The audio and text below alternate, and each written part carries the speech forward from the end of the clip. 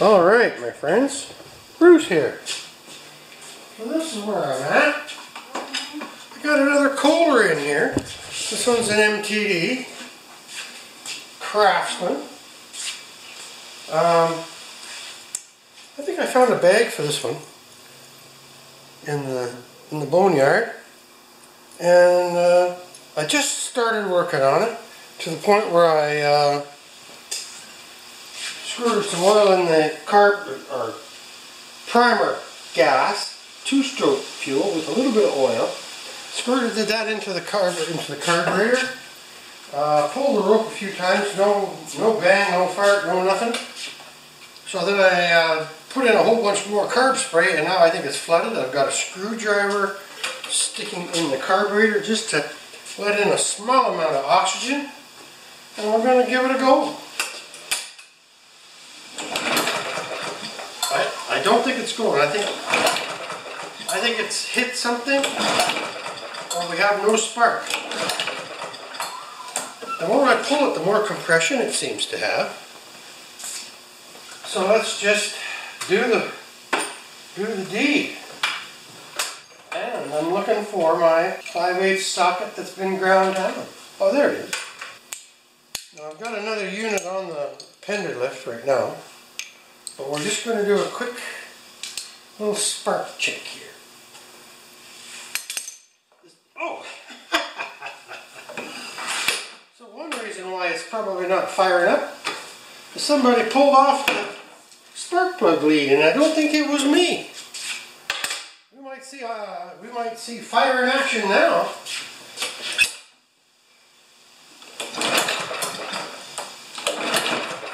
Nope. Okay, now I can squirt some stuff in there. Huh. So somebody's had a look at this one. I got this for free in one of those, city buy and sell sites, and giveaway, obviously. Aha!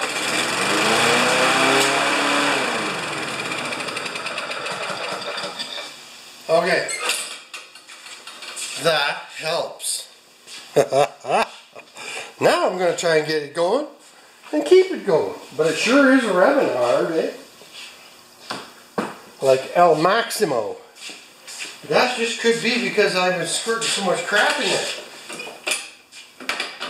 So I'm going to get my knee pillow, lift this up, put this down, clamp the bail, and we have to rush around and start squirting fuel right away.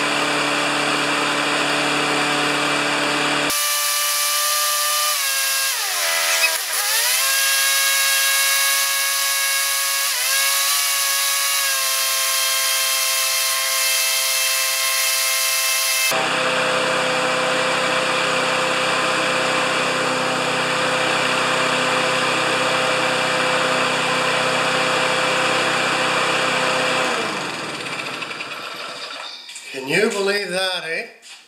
It went from a pile of junk ready to go to the dump to a high revving engine, and then I noticed that the throttle arm was absolutely stuck. So I wiggled and jiggled it and forced it with my screwdriver, and then it was revving a little high. So I just took this tab and bent it down a bit, and now we have some throttle action. Look at that. So you could use that lawnmower tomorrow. And I'm sure there are guys out there, if you're lucky, blow the dust out of the air filter, put this back on, and sell it for 80 bucks. But that's not me. But I'm thrilled I got this going. Now everything seems really gummy. But hey, let's try and start it again. Don't you love it when a plan comes together?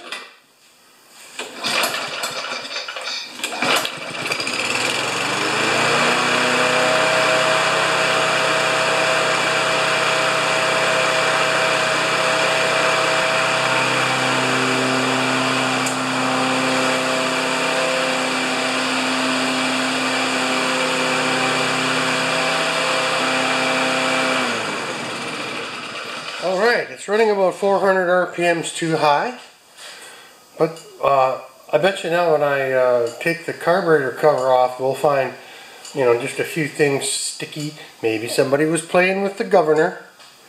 We just don't know. But now, yes, ladies and gentlemen, it's power washing time. Okay, we'll move on.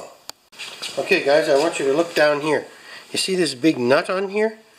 That doesn't quite look right to me. That should be a... This looks like a nut that would hold on a rewind. And the bolt looks a little shaky too. But it's holding it on. I think somebody adjusted the governor on this thing to get it to run, and then they couldn't get it to run right. We'll do that. It might be fun if I have to, right? That's the kind of thing you don't play with unless you need to. I'm going to just see what the gasoline looks like here. Looks kind of old, eh? Should we just replace it? Oh, I'm thinking. Wrong container. This container will work. So now you guys can watch me spill some gas. I'm going to take the gas out before I pressure wash it. I have no idea why. Looks like there might be quite a bit too.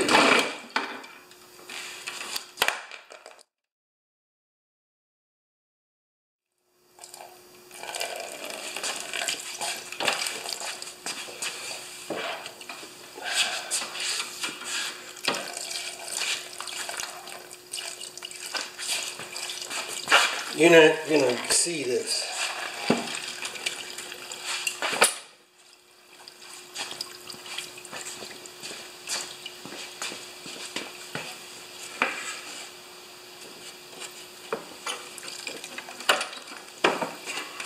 Doesn't hurt to dump a tank out once in a while.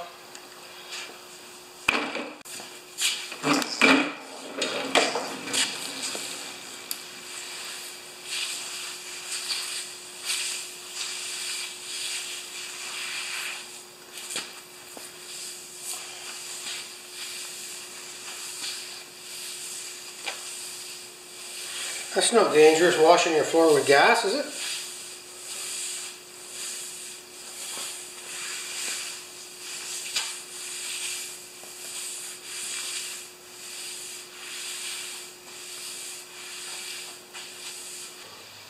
Looks like the governor might be able to be adjusted below 3300 if I can reduce the tension on that one spring. If not, we'll do the maximum left or maximum right on the governor shaft. That might be kind of fun to show you. But, you know, sometimes they've been diddled with so much they're almost impossible to get working. But we'll get there. So now I'm just going to pressure wash these guys like I said earlier. And thanks for watching up to this point, and we'll get a nice clean lawnmower out of the deal. Thanks. Alright, let's have a look at this one.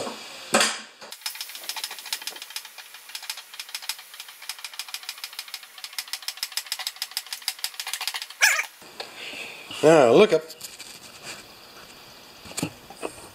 Now we started this one up, it revved its brains out. And what this looks like here, this bolt might be right, but this, I think this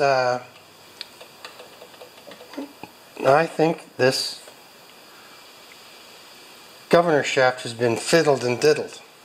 I don't like adjusting them, but we've taken, well, maybe it's just, let's just get some card spray first, right? And see if we can get some more action on that shaft.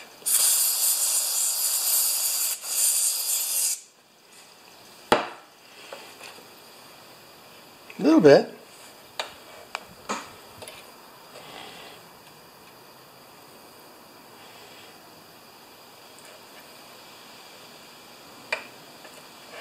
I think it needs to be adjusted. I haven't done one for a while. Let's do it. Alright, my friends. Full throttle is back this way, so we're going to try this again.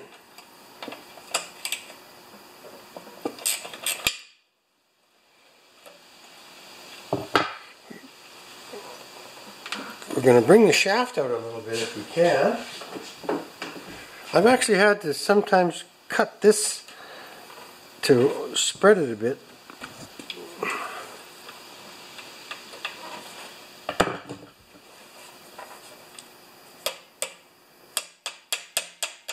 There, that should help.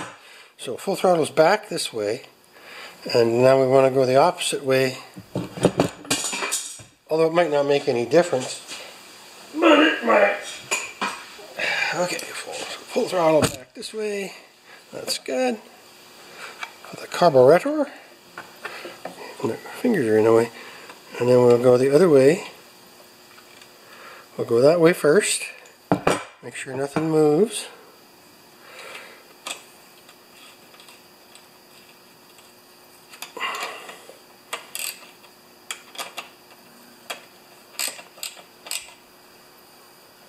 Good. And we'll try and start it up again. Put the gas cap on.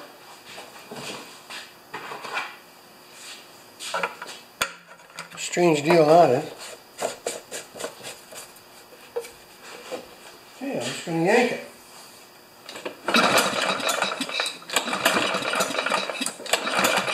Okay, it does not want to start, so we'll give it a little tease just to see. That shouldn't make it fire. Let's see what it does.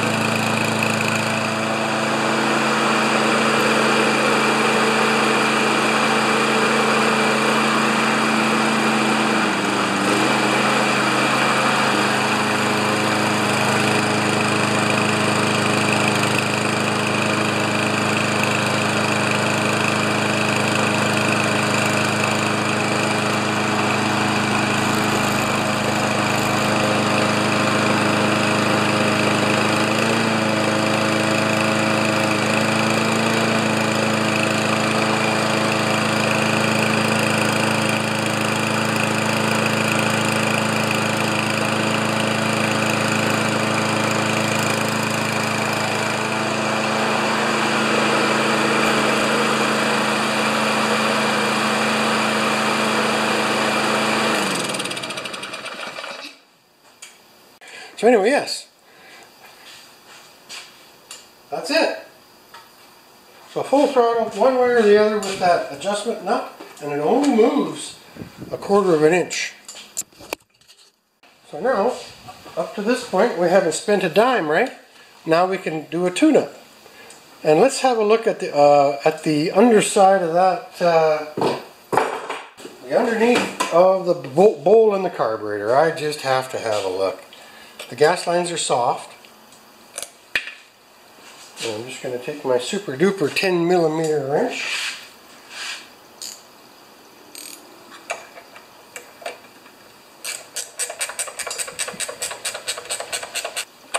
Okay, here we go.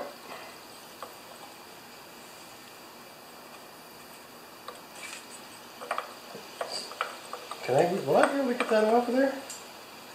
Yep, perfect. It's not that bad, right? But I did want to clean it out a little bit. Perfect. I'm going to use a tiny bit of steel wool. I like steel wool, but you have to make sure you don't get any of the pieces in the gas, eh?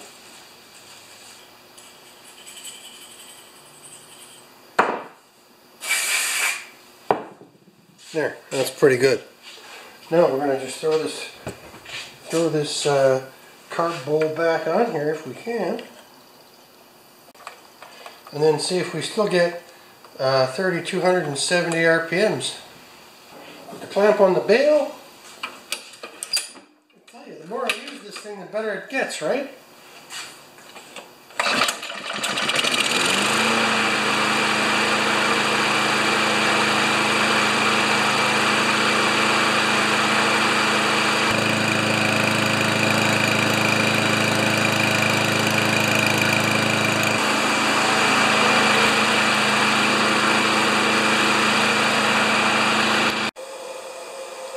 Bad Uncle Bruce. Left the back door open, the hatchback open on the Kia last night, and it was on there when I got up today. So I'm just doing a little battery charging the quick way. Right now it's taking 12 amps, 14.5 volts. So here we are, working on the Kohler. If it starts up, we're golden. And then we just have a tune-up and some pretties to fix, right? Let's see what happens. It's got new gas, tank's been drained. Nope. We might have to clean the carburetor. Yeah.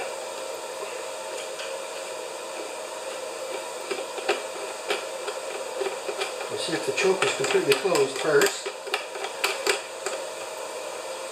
Oh, it might be this thing. Okay, let's jack her up a little bit. Peekaboo outlet for the choke. And the choke is sort of kind of almost. Let's pull that out. Not closed all the way. Now it should fire right up.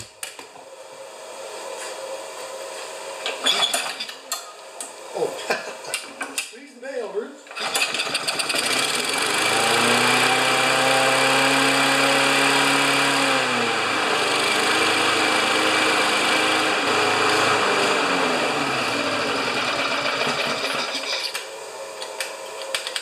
Sticky. Okay, gotta have a look. It's not quite right. Sorry, I got in front of you there again. Now, tools. 10mm. First thing I'm going to do is check the spark plug. It had the spark plug disconnected, didn't it? It probably has a torch plug in it.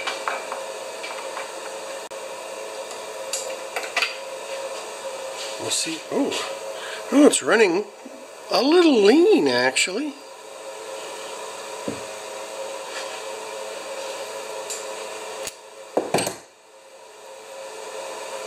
NGK. Yay! BPR6E. That's cool. Plug looks pretty good actually. And it's running a tad lean. Do I wash that carb? I think I do. So I gotta put some juice on the barbecue. I use the side burner on the barbecue to heat up the juice. So I'll be about a half an hour, guys. Not to you though. Okay, let's get this carburetor off of here. I don't want to say excuse me to a camera. That's my best friend. I talk, and he doesn't answer. Never complains, never argues. And then when I upload the videos, sometimes they complain.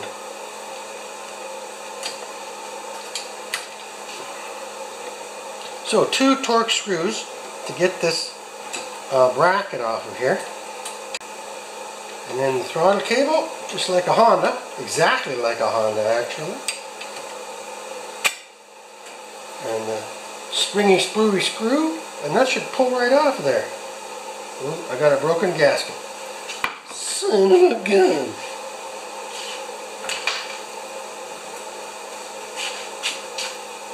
I'm sure I got one of those around here. I parted out a few of these. It is just a choke gasket though, right? Not the end of the world. It has to seal to the air filter. And then we need a pair of pliers to disconnect said fuel line and a hemostat. Snap! You were waiting for that, John.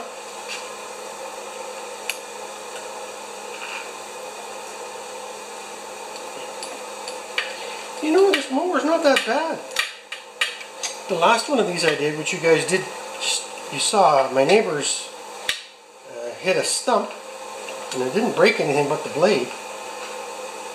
Oh, I gotta get the seed removal gas line pliers here, because you don't want to shorten this. You don't want to shorten this hose, eh? Now that is a beautiful thing. Look at it. You don't need to see me take this apart. I've taken apart a lot. The little fancy little bracket is still on here. Now let me show you that, because that's important. If you didn't see my video on the Kohler choke bracket, let me get it on right. Okay, so this is the Kohler choke bracket. In. And then back up and around, and that's how it goes. You see that?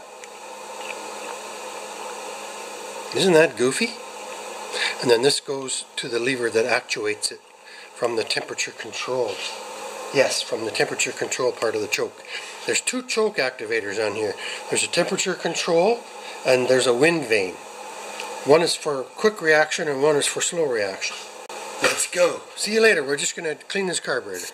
Okay, FYI, I'm taking the little diaphragm off of here. That runs on a vacuum. That pulls on the choke too. Okay, this is interesting, you guys. I'm going to suck on this hose, and I just tightened these 3 screws because I wasn't getting any motion on that. This is a diaphragm pull.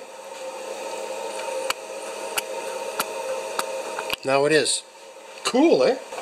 Now I've got a new way of doing that. Let's go see how warm our water is. Come with me. Okay, so you guys have all seen carburetor cleans up the wazoo, right? So here's my water. It is 71 degrees, and I make my water 60 degrees in the washer. So we'll dump that in. Now there's a tremendous amount of heat loss going on there right now, guys. Okay, so we plug her in, turn her on, and we're going to set the heat to 60, and it's going to climb. Right now it says 55, and we're already down to 67 degrees, 66. So we're good. We can start cooking our stuff. And that's really annoying to listen to, so I'll just put the stuff in the basket. I'll put the float underneath the bowl. I'll be right with you in a minute. Okay, this is interesting. This is the pilot jet. It should squirt through the top. You block one end, and it doesn't. So we'll see what happens after we wash it. The emulsion tube and the jet, right there. If you can see that, I don't know. We put that in our basket, and there's nothing left in our basket. Hey, should we do the plug? No, it doesn't need to. That's going overboard. So in we go, Dunkaroo. We're going to add a tiny bit of water. I carry a supply of water in here just for these exact things, right? So that's all the water we need. That's about how much I lose at a time. Now that should make our water temperature almost exactly 60 degrees. Alrighty. already then.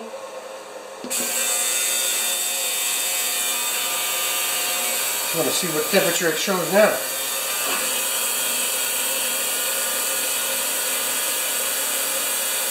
65. Perfect. So I'll turn the heater off. Oops.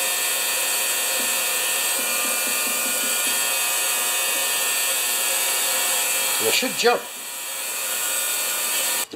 Alright my friends, we're going to try that again. You can see it's actually squirting out the center. Thanks.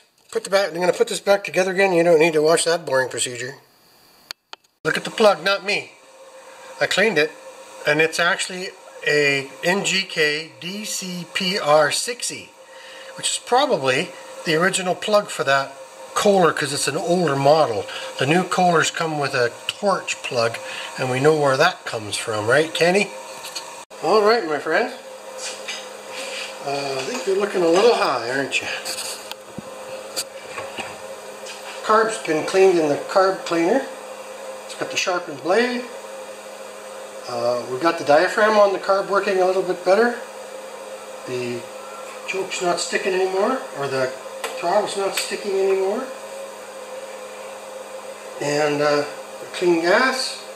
No air filter yet, but that's... we'll get that right away here. If this runs good. And we're going to give her a pull.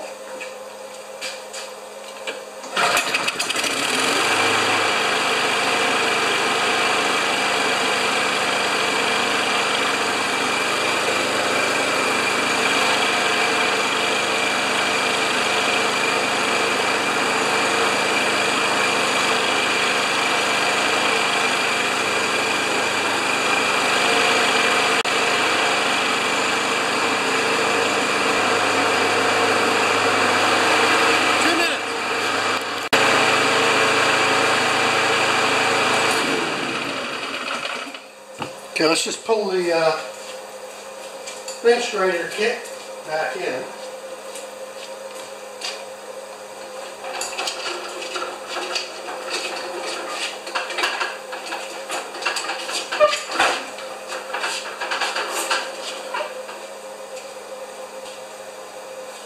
Okay, one more pull.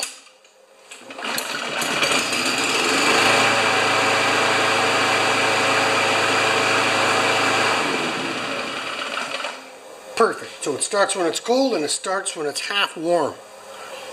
So that's her. I would like to find some red paint just to touch that up. That would look better, wouldn't it? Down there. Here, here, and here. But she's a runner. Yay! Huh. Well, I finally got this one done. I did find a little bit of paint right there on the edge. Just so the metal wasn't showing through for two reasons. So it wouldn't rust any more than it has. It didn't rust through, and make it look a little bit better. Because, you know, red's always the one, right?